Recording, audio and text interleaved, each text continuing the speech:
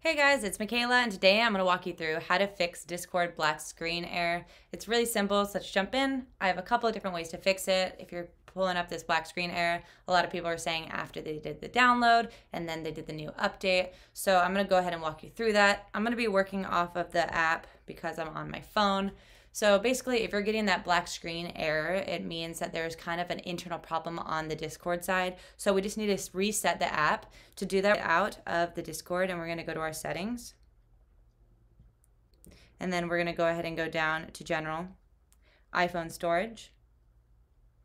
Go ahead and search for the Discord app.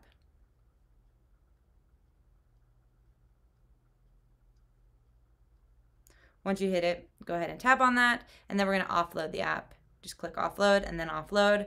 Basically, it's resetting the app, taking out any of the glitches in it.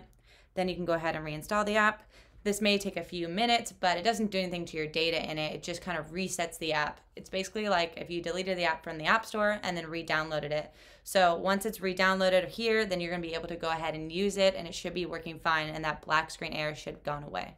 If you guys have any questions on that, let us know in the comments below. If not, don't forget to like and don't forget to subscribe.